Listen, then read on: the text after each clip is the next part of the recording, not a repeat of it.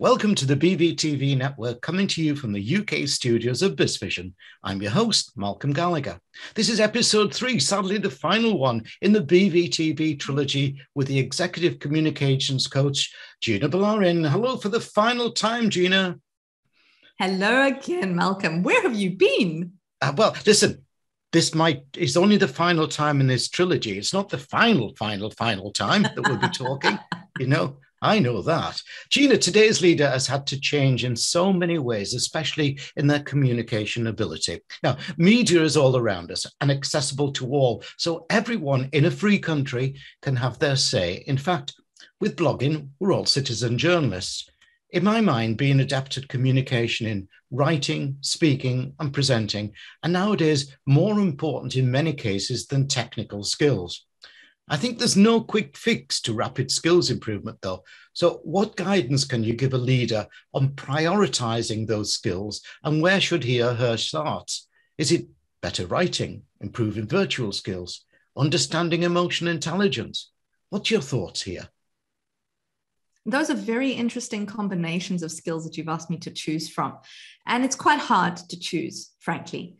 One assumes that a business leader will have adequate communication skills, certainly in a writing context. You shake your head, which is interesting, but there's a difference between adequate and skilled. Now, I'll actually use the CFO as an example.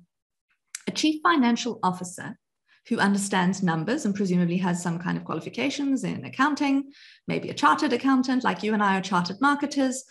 Who knows what their skills will be, but they're predominantly about looking at balance sheets, profit and loss statements, and making predictions for what the company's balance will do.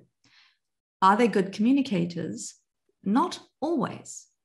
However, I have been privileged to talk to a lot of CFOs over the years who are extraordinary communicators. And here's my prediction. The reason that they're CFOs is because they're extraordinary communicators.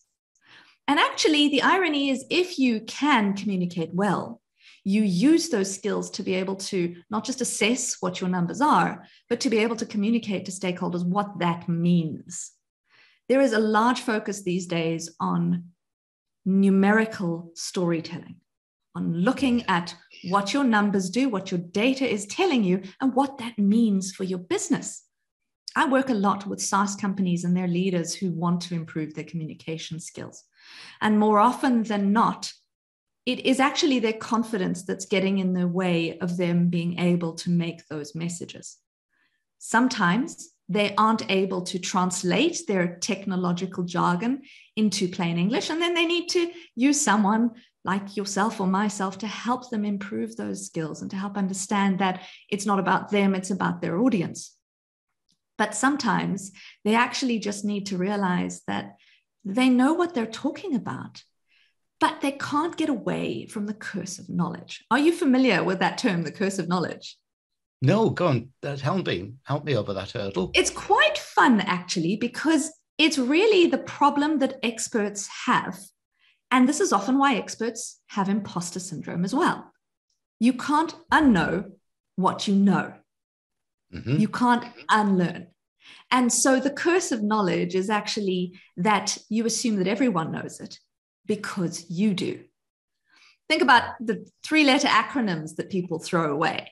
If you don't stop and pause and explain them considering your audience, it's really hard to get anyone engaged. Modern CFOs aren't just able to read a balance sheet. They're also able to look at past experiences, future predictions, to use the data and analytics that their tools are providing them and tell a story. So if we do this, here's how it will change. And actually being able to bring people into that world then changes the way they themselves are seen. And that is the beauty of effective communication.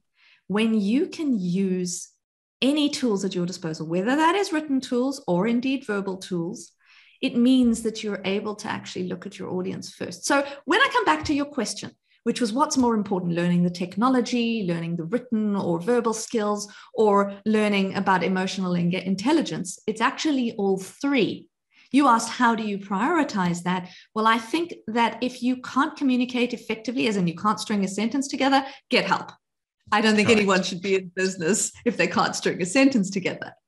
But if you can't get the technology available to help you, you have to learn. And it's often not that complicated.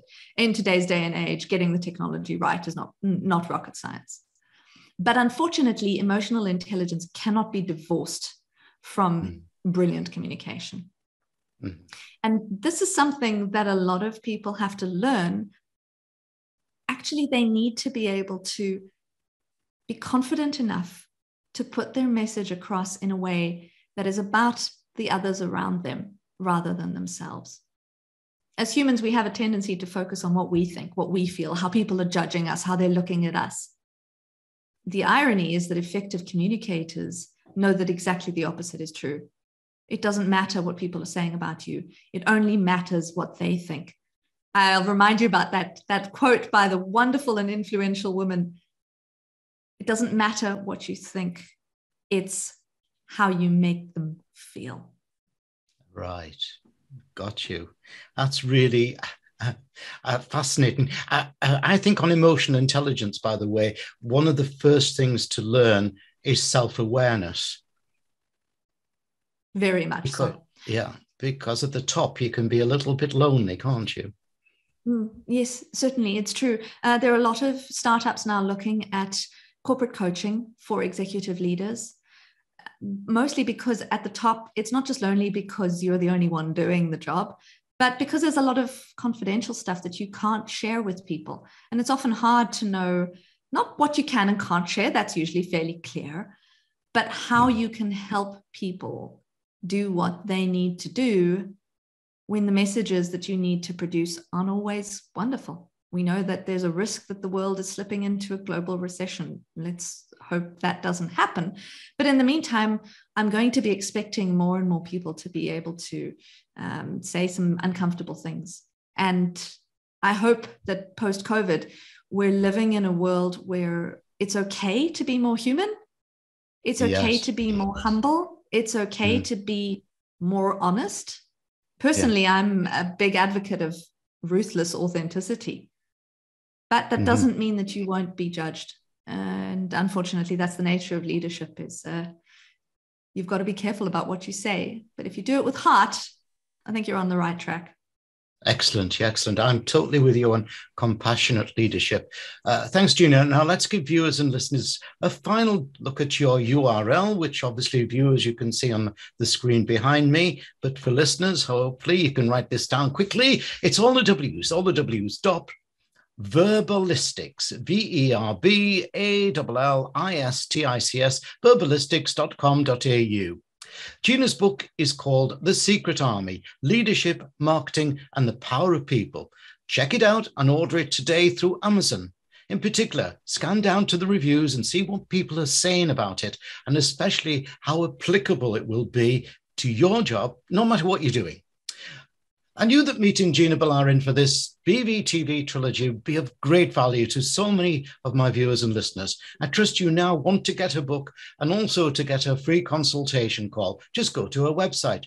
Thanks, Gina, for a great BVTV Trilogy. Thank you so much, Malcolm.